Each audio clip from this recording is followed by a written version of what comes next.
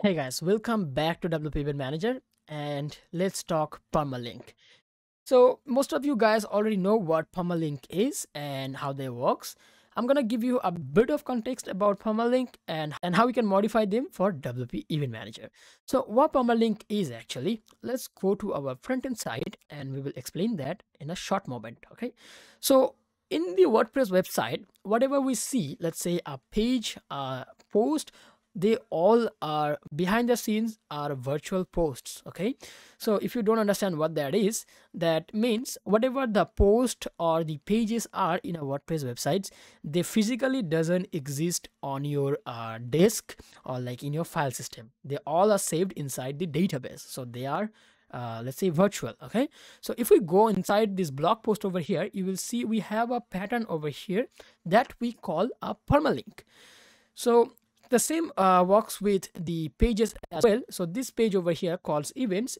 It's a permalink for our page over here. That's how we identify the page, and that's how like routing works. So in a traditional HTML website, we will have like events.html or let's say events.php navigate to this page.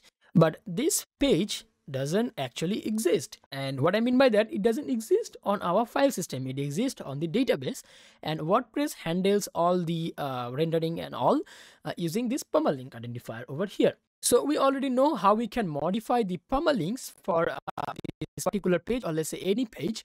So we can go to the edit page section and we will have the permalink section over here, and the URL slug, if we change that, that will go ahead and change the permalink over here. So that's the permalink for you. And if you notice correctly, if we load up one event, that our event has a permalink structure as well. So first we have event, then we have the event name, and we give you the availability to modify that as well. Okay, so how we can do that? We're gonna go to settings, then permalinks. Okay, so in here you will be able to manage all the permalink settings for the entire WordPress website. Okay, so this is the common settings, so day and name. So let's go back to our blog post, and there, so you see the permalink structure over here. We have year, then month, then the date, and then the actual let's say post name. Okay, so this is the permalink over here. You see the website, the year, the month, the date, and the post name. Okay, so under the common settings you have the permalink section for the blog post, and under the optional like section we will find the WP Event Manager Slug sections. Okay, so category base, tag base, product category base. So product category and product tag base is WooCommerce courtesy. Product attribute base is WooCommerce courtesy as well. So this, then we have event base, then we have event category base, then we have the event type base. So this category and tag are like the blog category and blog type like taxonomies.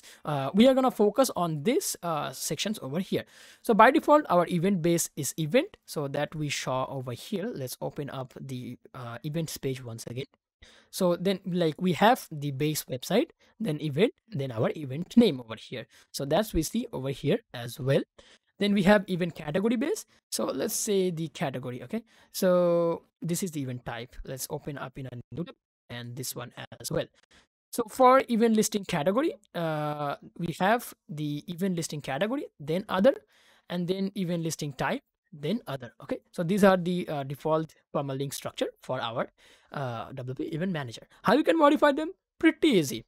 All we have to do, make sure you enter a word over here or like multiple words divided by this hyphen or a underscore. No blank spaces allowed. Make sure you do not include any blank spaces.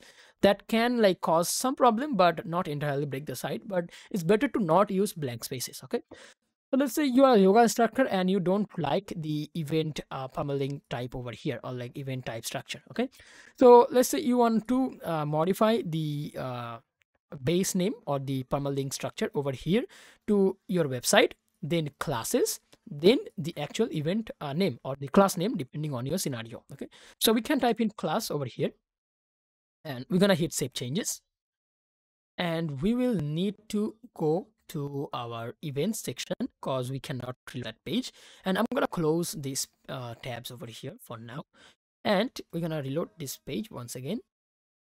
Then we're gonna click on this page and look closely. the event tag over here is gone, but instead we have the class tag or the permalink structure. So since we changed the event base over here, now it shows up as class. We can change it to whatever we like, okay? Whatever actually. So you can like configure these three options over here. That's all the event permalink we use in the website related to WP Event Manager. You can modify them to your desire, and except nothing to break but work flawlessly. So that's a neat and clean customization tip for you. If you like this video, leave a like. If you found this video, subscribe to the channel and let us know in the comment what you would like to see in this channel in future. We will try to make that happen. Until next time, I'm Sharad saying goodbye. Thank you very much for watching, and I'll catch you in the next one.